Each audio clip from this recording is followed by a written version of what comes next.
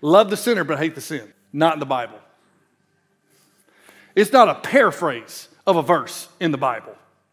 In the Old Testament or the New Testament. Not in there. But how many of you, come on, you get a little uncomfortable, I've said that before. When our empathy and compassion are formed by the grace we have received, can I tell you what our stance is? You love the sinner just as you've been loved.